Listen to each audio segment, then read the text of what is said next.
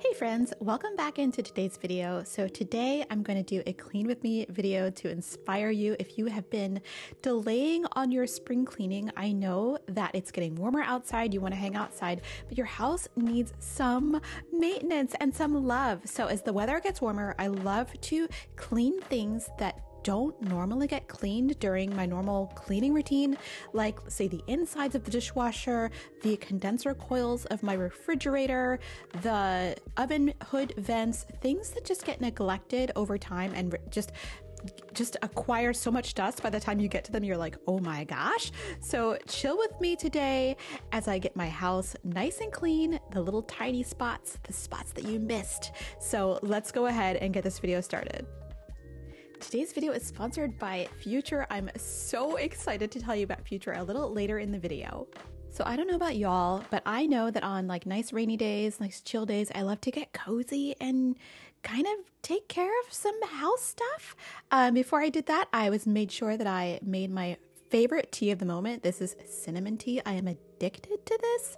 It is so delicious, needs no sweetener. It's just naturally sweet. It's so good. Anyway, the first thing I wanted to take care of is the condenser coils on my refrigerator. Oh my gosh. I don't know if y'all have cleaned your condenser coils lately, but look how much hair and dust and junk has accumulated down here. Disgusting. I know that Clover has been losing a lot of hair lately and a lot of it has gone here. So I wasn't able to take the grill off. I wasn't able to like pop it off. So I needed a flathead screwdriver, which was, I don't know. I'm like, if you want me to clean this, make it easy for me to take the front off. Oh, by the way, if you clean your condenser coils in your refrigerator, make sure you turn your refrigerator off, you unplug it, or you turn off the power to the fridge because you could really hurt yourself. Anyway, look at how disgusting the grill was. Oh my gosh. So I had my handy dandy vacuum. I vacuumed up a lot of the hair before I gave it a good clean with a paper towel with some cleaner on it. It was really, really gross and I was so glad. And look at the condenser coils. Wait, you can't look at the condenser coils because you can't see them because there's so much dust in front of them. That is disgusting. There was also something that had like dripped down there. So I was very excited to take my vacuum cleaner and go to town and get it all cleaned up. Oh my gosh, look at how much it gets sucked up. This was incredibly satisfying. I have not cleaned their condenser coils in 2 years, and I don't think that the previous owners had cleaned the condenser coils either. And I know they had a dog, so the amount of hair, dust, and all kinds of nonsense that was in there was ridiculous. Now, you can actually now see the coils if you look hard enough. I think I turned on the lights to get a better view of what I was doing because it was really rainy outside. It was very, very dark. I turned up the ISO on my camera so it doesn't look as dark, but yes, I did turn on the light to see exactly what was going on here. And oh my gosh, there was so much crud and dust and dirt and stains and nastiness that this was like the most satisfying thing of my day. Oh my gosh, I was actually loving this, even though getting the front of the thing off was really inconvenient and annoying because I basically had to like lie on the floor and get in there with my Phillips head screwdriver. It was not fun, but this part was really fun, just getting in there and like getting all that dust out. So I went in there again with my Swiffer, I guess. The Swiffer actually picked up a lot of the stuff that was left by my vacuum cleaner, just a lot of the stuff that was just stuck to the condenser coils. And it's really good to do this once a year, maybe a little more often if you have pets, because a lot of that hair gets up in there and then the condenser coils can't really work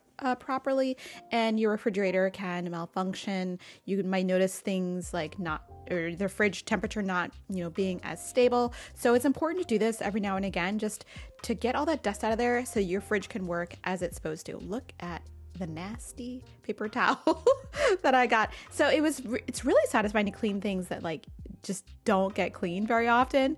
There was those little drips. I don't know what had dripped there, but there was something that had dripped down there that I was so excited to clean. And I was very excited also to clean the grill of this and put it back. It took me a long time to put it back. Oh, here is the finished product. You can actually see the condenser coils. How isn't that something? I wasn't even able to see these before. They were just covered in dust.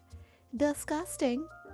But it's really important to take care of your appliances in your home because your appliances are working really hard for you. And sometimes we forget about them. We just are using them, the dishwasher, the oven, the refrigerator, the washing machine. And we'll do the washing machine in another video. But these things do need maintenance as well. And there are often things that you can just do to make your refrigerator last longer. Oh my gosh, putting the front on was so annoying because the screws just wouldn't go. And I was super frustrated, but I got them on and I finally could get off the floor because no one wants to be on the floor like that. And I totally forgot while I was doing this to take Clover out on like a tiny little walk just to get, to get him a little satisfied. And it was raining so much outside. You can see he's totally wet. A lot of you have been asking for a Clover update. A short update is he is doing great on a raised dose of medication and his hair is growing back.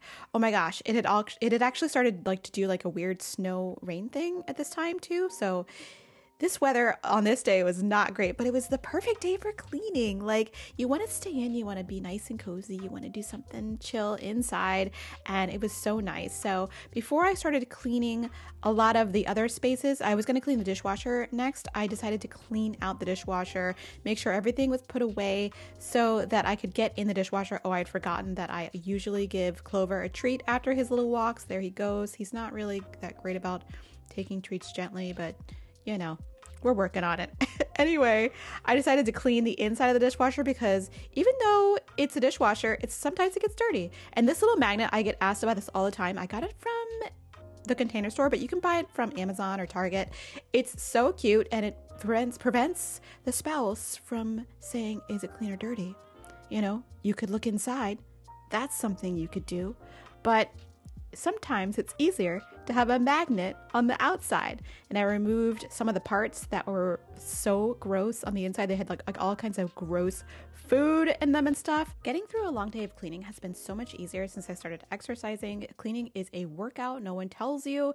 And that is where today's sponsor comes in. I'd like to take a quick second to thank the sponsor of this week's video, Future. Future is a fitness app that pairs you with your own highly credentialed personal trainer who will build custom workouts that you can complete on your own time wherever. One of the things that's been really important to me over the course of my life is fitness. As a lifelong dancer and athlete, I have always done my part to make sure that my body was in shape and that I was moving my body enough. In my 20s, I was riding horses 5 days a week, and I was also teaching horseback riding, so I never stopped my body moving. And then somewhere along the line, I got injured, and I stopped exercising. When Future reached out to me, I was very skeptical. I was like, oh, I don't know. Can I try it before I say anything? But I also saw this sign from the universe that says, this is your chance to get in shape again. And thankfully they let me try it, and I love it so much. I paired up with my trainer, Lisa, and we connected on a 45-minute FaceTime call where we discussed my athletic history, my fitness goals, what my physical limitations were if I had any. She created a workout plan for me, and right now I'm working out 3 times a week, about 40 minutes at a time. And I usually choose to knock this out right first thing in the morning so that I can good to go for the rest of the day. The visual prompts and the video prompts are so easy for me to follow, and sometimes Lisa will chime in with a modification to an exercise that she wants me to try, or just to tell me not to give up towards the end of the workout, because sometimes I feel like giving up. But she always holds me accountable to get my workout done no matter what is happening in my life. I know I have to work out that day or Lisa's gonna know. All of my workout information is sent from my Apple Watch directly to the app, so she knows how I did, how much my heart was beating, how much I was sweating. And I cannot get over how much she goes out of her way to make the workouts fun for me. She knows I'm a huge gamer. By the way, I have a gaming channel, linked down below. And on Mario Day, which was March 10th, she went over and above to put a Mario Day section in my workout with sound effects and everything. And I was laughing so hard. I was sweating, but I was laughing. And she's always there to give me a high five after my workout's done. The only way I'm gonna work out is if someone's going to hold me accountable. And if this is you, then Future is the app for you. Future will change your life. My goal was to get stronger, increase my stamina, and basically feel better. Today was my 3-month anniversary of my first workout, and I have to say I've never felt better and had more energy than even in my 20s and 30s. I feel so good. If you finally want to hit your fitness goals, I have a special offer for you. Use the link down in the description and you'll get your first month with a Future trainer for only $19. Thank you so much to Future for sponsoring today's video. Check out the description to try your first month for only $19. You can make 2023 the year you crush your fitness goals. Let's go. All right, back to cleaning. I don't think enough of us clean the dishwasher as frequently as we should, because we feel like the dishwasher is cleaning our dishes. Shouldn't it also be clean? But the real truth is the dishwasher gets scaly, slimy, disgusting, and you have to take the filter out and clean it because there's food in there, and also some of the sprayer arms can get clogged with food. So it's great to take those out every once in a while, like twice a year or something, but like at least once a year, you know, just give your dishwasher a little bit of love. So I sprayed the inside with some all-purpose cleaner and cleaned the inside. I got some of that scaly, disgusting stuff on the bottom up, and on the sides of the door there was crud and it was gross, and I hadn't even really noticed it. I just was ignoring it. And there was also crud on the side of the cabinets as well, just places you don't look at every day. You know, you're opening and closing the dishwasher, but you don't look at these things and they're getting so dirty. Look at the bottom near the door. Disgusting. So I took my handy dandy OXO cleaning brush. Y'all know I love my OXO cleaning brushes. I have a set of 3 of them. I'm obsessed with them. They get used every single week in like every single like little crevice. They're so good at cleaning, and I use that to clean the sides of my dishwasher, and I was shocked at the results. Y'all, those little cleaning brushes are worth it. If you don't have to buy a special cleaning brush. You can use a regular toothbrush. Like if you go to the dentist and they give you a toothbrush and you use like an electronic toothbrush, just bring the toothbrush home and it's designated cleaning toothbrush. Now write on it, maybe in marker, cleaning toothbrush, so that no one actually brushes their teeth with it, because that's upsetting. But you can have a designated cleaning toothbrush in like places that are like grimy and gross. So good. Oh, and I found the manufacturer's plastic on top of the door here. I had thought the dishwasher looked a little worn at the top, and shocker, the manufacturer's plastic was still on the door. The previous owners never removed it. I had never removed it. I didn't even realize it was there. And look, it's like we got a brand new dishwasher. I couldn't believe it. I also had taken some plastic off of my oven door as well. So that was something I had discovered. So it's like we're actually living here. These appliances are 5 years old, maybe 5 years old, and I'm still finding manufacturer's plastic on them. So I think it's pretty funny, especially since we've lived here for 2 years. That's on us, but I thought it was funny that the plastic was just still there. Anyway, I was making sure that I was getting the inside nice and shiny and clean. I cleaned the sprayer arm. I put that back on, and don't be afraid to like mess around in your dishwasher and find out where things are. If you need to like look at the manual, you can do that. I have a bowl full of vinegar here. I put it on the top rack and I turn the dishwasher on to a regular cycle, and that cleans the dishwasher, removes all like the nasty scaly bits. You can even put some baking soda in there too. Just give your dishwasher some love. And finally, look, I'm taking off the America sticker on the dishwasher because it ain't new. We just need to own things. You know, I feel like manufacturer stickers are one of those things that like I like to take off, but sometimes you forget about them because it looks like part of the dishwasher. And I walk by and I'm like, oh, that's just, part of the dishwasher, but it's like a manufacturer sticker from the manufacturer. Take it off. Own the dishwasher. Commit to it. It's ours now. It can't go back to the factory. Yes. And there was like this little like drip on the side of the stainless steel. I don't know how long it's been there, but I feel like it's been there for like a really long time, like as long as I've had the dishwasher. So I tried to get that up a little more. And look at the bottom of the dishwasher, like the little kick stand, or not kick stand, but kick plate or whatever. It was so gross. So gross. So these little spots in your kitchen that like do not get attention, give them attention. Just like one day, just go and look for like little hidden spots. Because look at the dirt. Look at the dirt. Is again, especially if you have a pet, if you have a cat, if you have a bird, if you have a dog, you have a ferret, any kind of furry animal, whatever. Look, because the fur just goes down.